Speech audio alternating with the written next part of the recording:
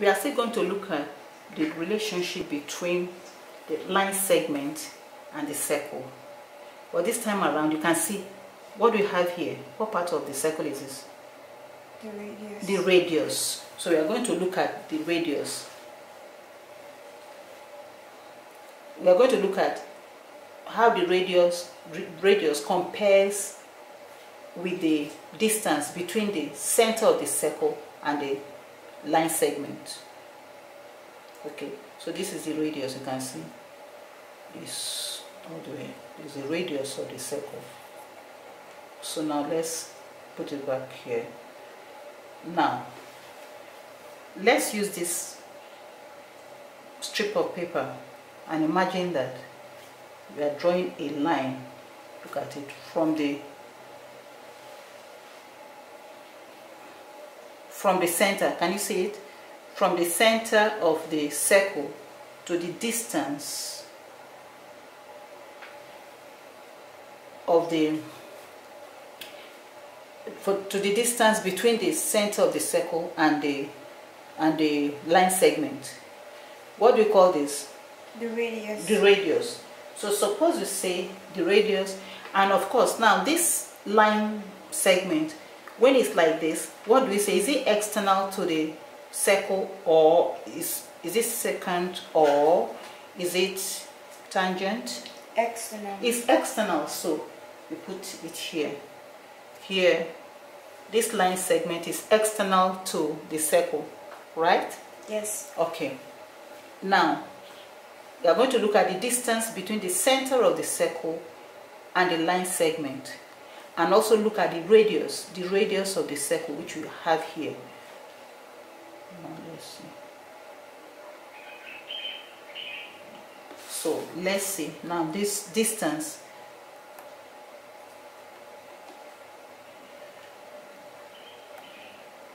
Look at it.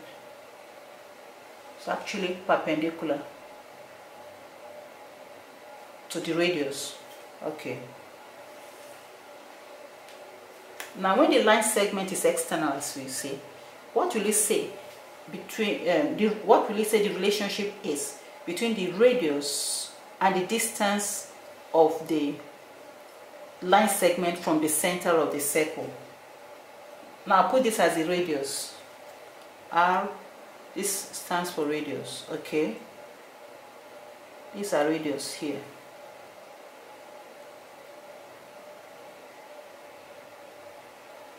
And then the distance between the line segment and the center of the circle, we are using this paper to represent the distance. So we say D, okay? So as I said, our radius is R, okay? I'll put that here. Okay, our radius is R. What about our distance? We say D. That is the distance between the line segment and the center of the circle. Now when the line segment is external, as we see it like that, what will we say the relationship between the relationship of the distance and the radius is? Is the distance between the line segment and the center of the circle greater than, equal to, or less than the radius? Greater than. Is greater. You can see it. Right. So I'm going to use this. I'm going to say that when the line segment is external to the circle, we say that the distance, let me get something and represent distance again.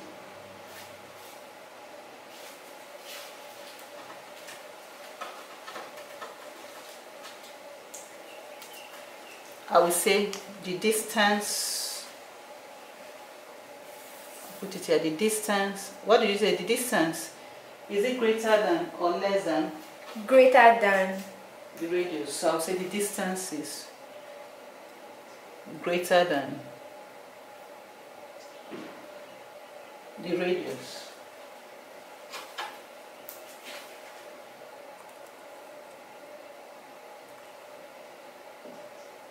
We see it right there, didn't it? Yes. So we see that when the line segment is secant to the circle. External. External, thank you. When the line segment is external to the circle, the distance between the line segment and the center of the circle, which we have as D, is greater than the radius of the circle. Suppose I make my radius my first term of comparison.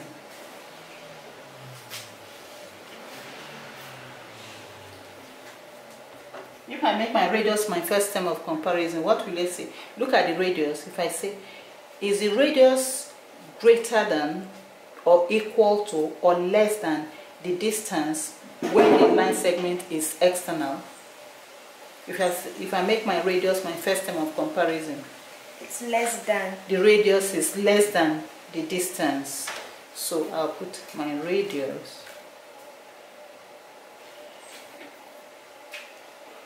is less than the distance.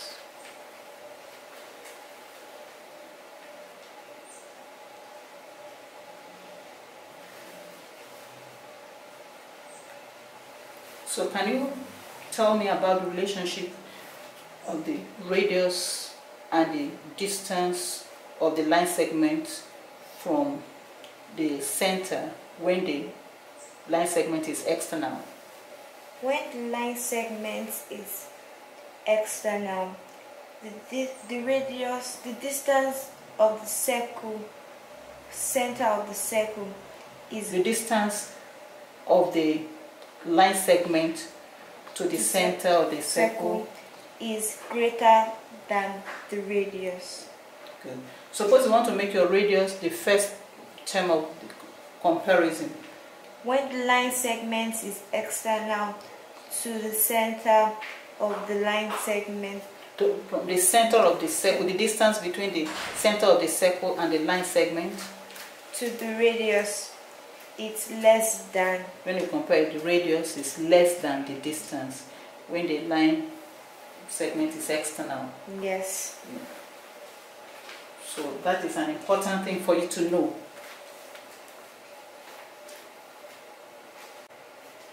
Now, look at what we have here. What will you call this when the line segment is like this in terms of the circle? Seconds. It's secant. The line segment touches the circle at 2 points, right?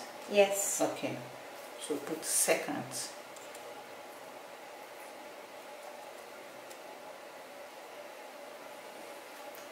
Now what this orange line, what do we call that part of the circle? The radius. The radius, so I'll put it. This is the radius of the circle. Now show me the distance between this line segment and the center of the circle. Center circle line segment. Okay. Okay. So I'll use this to represent the distance between the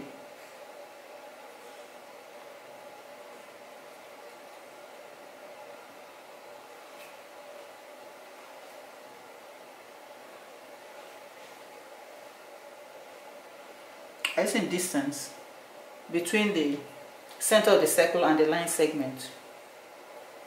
So I'll put this as my distance.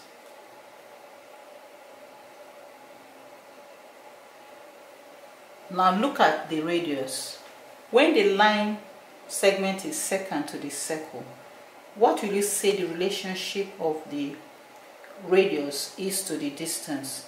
Is the distance, let me make my distance my first term of comparison. Is the distance greater than, less than, or equal to the radius? Less than. The distance is less than the radius, so I'll represent that like that. My distance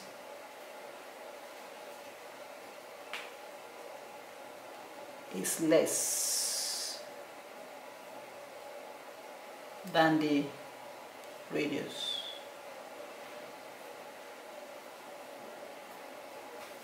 Where D is equal to the distance between the center of the circle and the line segment, and R is the radius of the circle.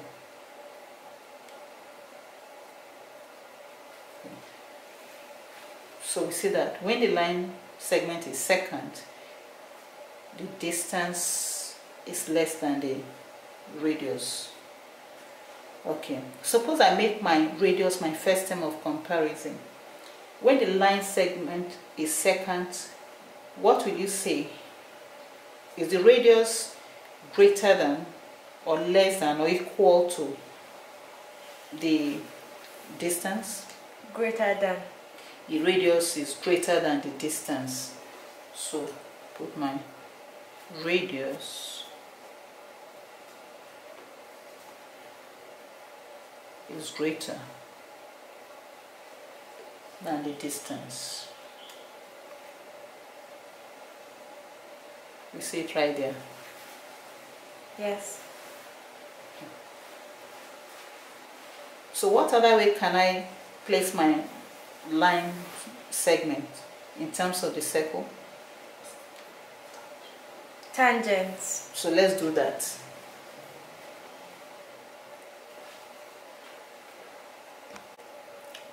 So for us to have a tangent relationship, we are drawing a circle this time around using our radius. Can you see what I'm doing? Yes.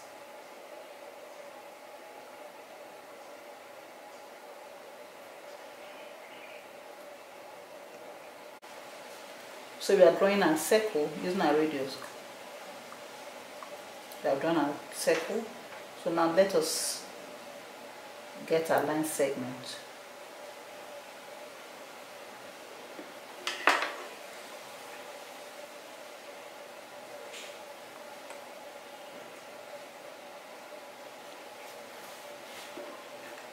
Now this time around, I want you to place the line segment tangent to the circle. So this is a line segment. Place it tangent to the circle. Good. Line segment is tangent to the circle, right?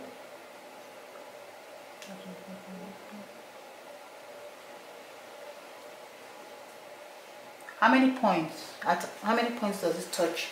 Does the line segment touch the circle? 1 point. 1 point. So it says the line segment is tangent to the circle. Tangent. Yes. Now let's look at our radius. Can you see the radius? Yes. And the distance between the line segment and the center. So when the line segment is tangent to the circle, as we see it here, what will you say about the relationship between the radius and the distance of the line segment and the center of the circle? Is the distance greater than or equal to or less than the radius? Equal to. The distance is equal to the radius. So let's put this radius here, and our distance, let's get our distance.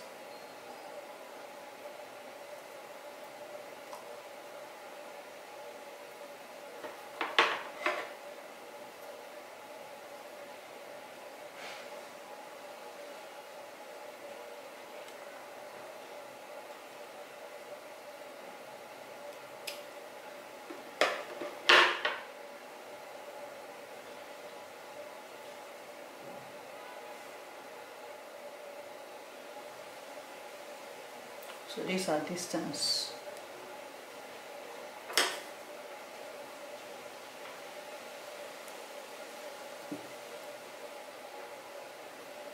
So we see that when the line segment is tangent to the circle, the distance of the line segment to the center of the circle is equal to the distance is equal to the radius. Can we say that? Where D is a distance of the line segment to the center of the circle, and R is the radius of the circle. What about if we make our radius our first term of comparison? What will it say? Is the radius greater than or less than or equal to the distance when the line segment is tangent to the circle? Equal to. The radius is still equal to the line. The radius is still equal to the distance.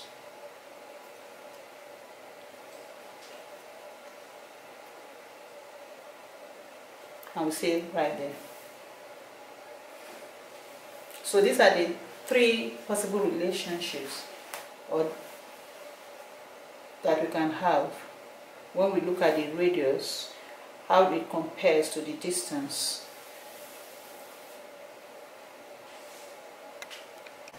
So we have looked at the 3 or 6 different possible relationships between the distance and the radius of a circle, depending on whether it is tangent, secant, or external.